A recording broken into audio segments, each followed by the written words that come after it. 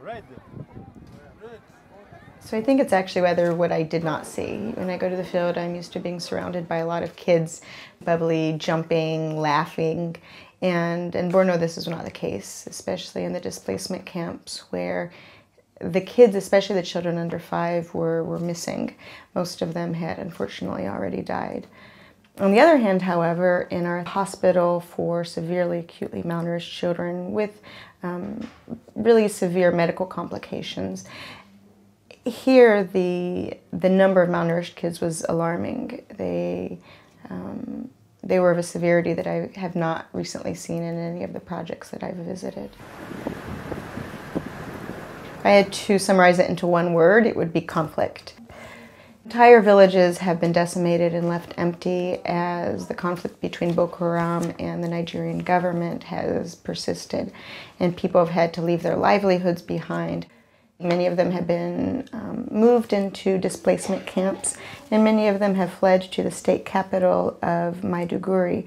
Others that have not made it to the state capital but are in areas that have very difficult access because of the fighting, where humanitarian aid is not able to reach them and food is not able to reach them. The other side of the story is the medical side. This is especially important for children who are very susceptible to malnutrition and to disease.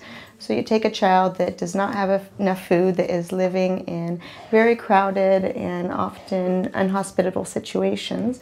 On top of that, you add the malaria season, you add measles, poor water leading to diarrhea, and you end up with very, very sick children. The one-shot approach that we use for areas that are outside of Maiduguri, those areas where there is still ongoing conflict and where it's not safe for us to leave a permanent team. So we will send a team to visit the area, and during a short time we will, for example, screen all children under the age of 5 for malnutrition. And for those children that are malnourished, we will distribute a monthly supply of a special therapeutic food that will help them recover.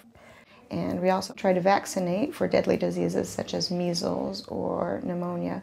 So we do as much as we can in a short period, not knowing when we will be able to come back to that same area.